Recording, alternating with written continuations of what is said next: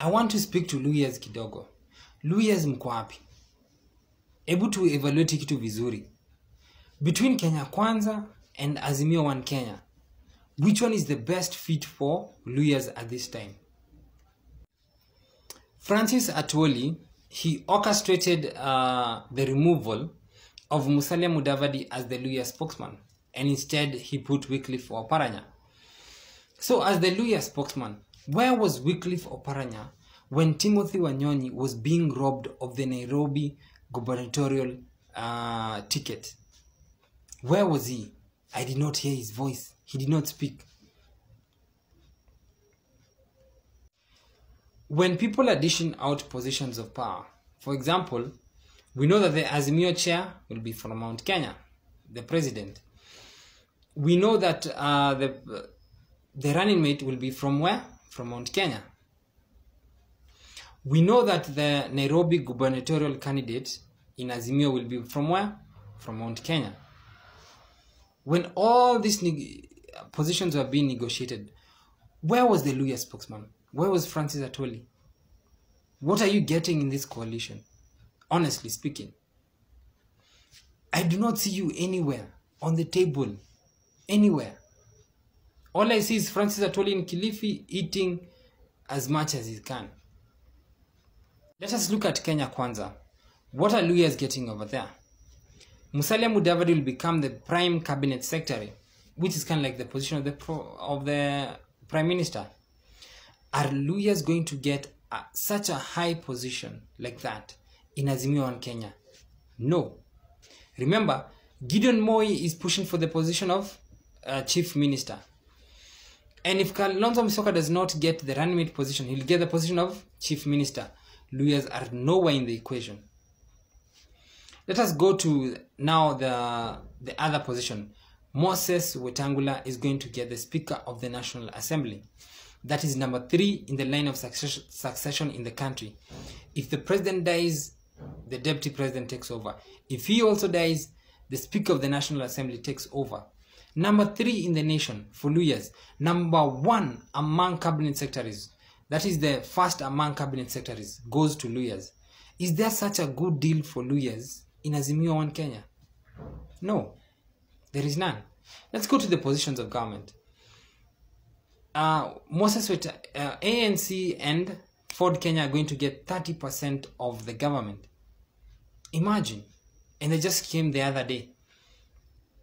Remember, DP Ruto had his own team before Moses Wetangula and Musalia Mudavadi came into the fold. His own team from the Luhya community. And they will get something. So it means that in essence, Luhyas might get 30% or a little over 30% of whatever is in government. Do you see how much they are getting? Contrast it with what people are getting in Azimio One Kenya. There are rumors that the president will get 40% of government. Imagine, 40% of government. For what? He will deliver a minimum number of votes from Mount Kenya. But Luhyas will deliver a lot of votes for the former prime minister. And what do they get? They don't get the deputy president, they don't get the chief minister, and they don't get 40% of government. So what are you doing over there? Luhyas, you need to sit down and talk. You have followed the former prime minister from time immemorial. I can't even remember when you were not in line with him. Perhaps because I'm young. But you have never benefited from that, from it. All you have done ni kumzindikisha, kumsaidia kwa negotiations, no apate kiti.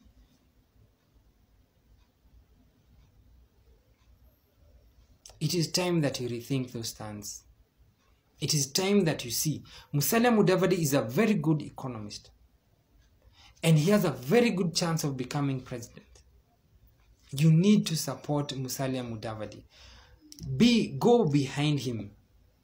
Ensure that his term as a prime cabinet secretary is successful.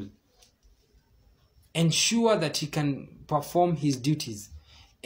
And that is the greatest chance for Luhyas to become for Luhya to become president. If you keep following Francis Atwoli, you go behind him. Who does he have? Who is he grooming to become president?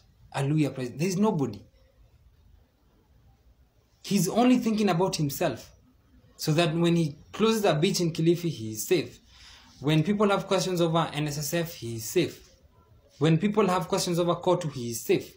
He's thinking about himself, not about the community. So it is time for Luhyas to re-evaluate. I, personally speaking, I support DP Ruto in the sense that he's a tool to help us to get rid of the current dynasties, right? But in terms of policy, in terms of economic policy, I support Musalia Mudavadi. And I sincerely hope that he can implement his economic policies and then use them as a platform to campaign for the presidency after DP Ruto. And I'm ready to support that. What about you? As a Luhya, why do you support a side where you are getting nothing? Why are you supporting a side where you're only helping a fat man grow fatter? Re-evaluate your stance. The policies that Musalia Mudavadi has benefit all Kenyans. So support him. The position that he has, the first among cabinet secretaries, he will not get that in Azimio. No Luhya will get that in Azimio. He is the best path to a Luhya presidency. All you have to do is to make sure that he represents all Luhyas and all Kenyans, and his policies do that. They will help all of us. And I can admit that of all the people that are there, of all the top leaders that are there, Musalia Mudavadi has the best policies.